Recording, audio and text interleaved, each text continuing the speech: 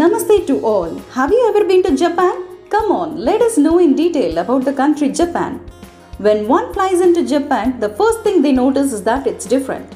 In Japan, things are different from day one. Firstly, the language is radically different, apart from the fact that the Japanese people use not one, not two, but three different alphabets.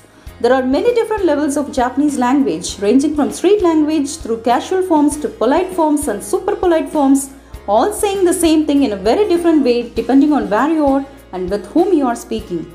Japanese people use chopsticks instead of knives and forks, and the food in Japan is very different to that found in Australia, England or America.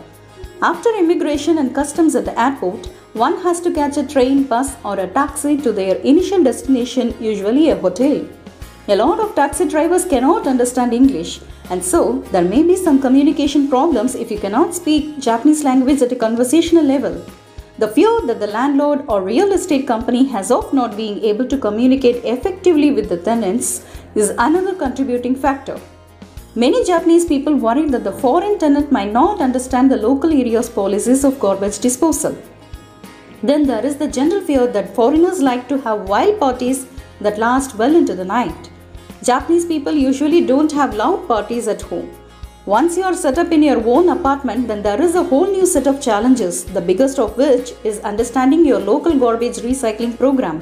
Then there is reading one's bills, setting up a phone, an internet service, and finding a nearby laundry. Most Japanese people get around on a bicycle, especially in the cities where the majority of people live in apartments that don't have a garage or sufficient car parking spaces. Public car parks in Japan are also very expensive. A bicycle is cheap and convenient. There is a challenge of buying a car, insuring it, and learning the system of compulsory car maintenance in Japan. Fortunately, most Japanese cars are cheaper here than they are overseas, and most car maintenance centers are honest and reliable. Something that is compulsory by law when living in Japan is national health insurance. Residents with a working visa must enroll, and this can be done at the city office or preferably your employer, who is required to pay half of the cost, will do it for you. The Japanese hospital system here can be a little scary for a Western who may be used to 24-hour medical clinics and hospitals that never close their doors. An ambulance seems the local choice in an emergency, but the hospital can refuse to take the patient depending on availability of doctors, beds or various other reasons.